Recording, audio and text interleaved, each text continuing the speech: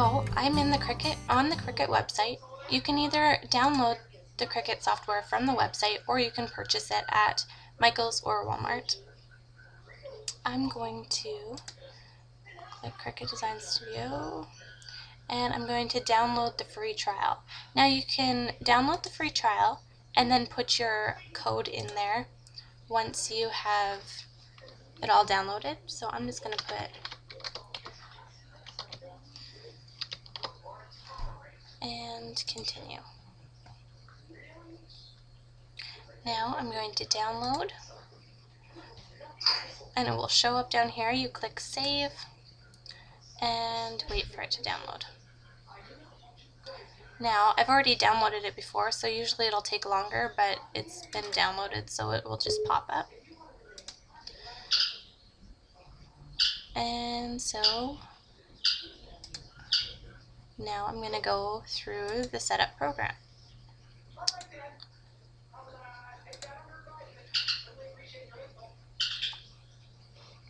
And it's that simple. So now I have my shortcut on my desktop. Oops. And I'm going to double click it. It takes a while to load all the cartridges. Okay, so I've opened up my Cricut Design Studio and now we're going to update our firmware. Now, updating your Cricut firmware is crucial to make cuts with your software. You have to do the exact same process I'm doing for when you download SureCuts-A-Lot or make the cut. So we're going to follow the steps below, and if you follow these steps, you shouldn't have any issues. So it says it takes about 5 to 10 minutes, and we have to make sure that we finish it without interruption. So it also says that some machines will get you to do the process more than once. If that's the case, just follow the steps word for word and you won't have any issues.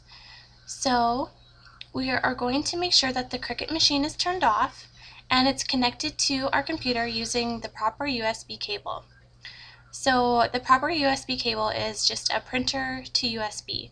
So you can buy them at Staples or any store that has computer electronic cords.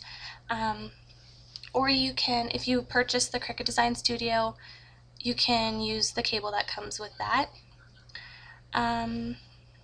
Okay, so I have in the back where your power cord is on your Cricut, you'll also see a printer cable next to it, and that's where you put the one end and then you connect your USB to your USB port on your computer.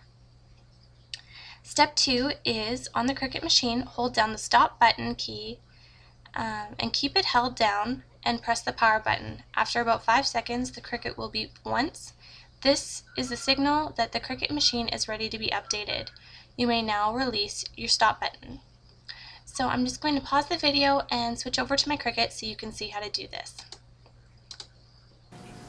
So I'm at my Cricut and I'm just going to hold down the stop button and press my power, and it will beep about after 5 seconds. And I can now release my stop button, and that allows me to know that it's ready to be updated. Okay, so now that my Cricut had beeped, I'm going to go to step number 3, and it says choose the correct Cricut machine model. So I have a Cricut Expression, and step 4 is click begin updating now. And again, it reminds you to let the process run completely before shutting it down or shutting your Cricut machine off or shutting your computer off. So begin updating now. It says please do not close this window. So I'm just going to pause the video and let this do its jobs because it takes a while. Okay, so my Cricut just finished the update, so it says firmware was successfully updated. Please click OK to continue.